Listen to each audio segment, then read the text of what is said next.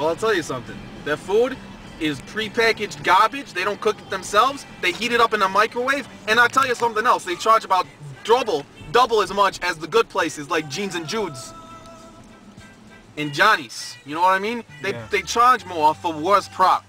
Who would want to go there? It was bought out. You know, it used to be owned by this one family. They closed it. It was called Main Stop. And this opens it, calls it Mike's Hot Dogs. He ruined, you know, a little local hot dog stand that we had. The Main Stop was a nice place. And I'll tell you something else. Right where we are, right here, at this building, there used to be a little awesome place called Andy's Prime Time.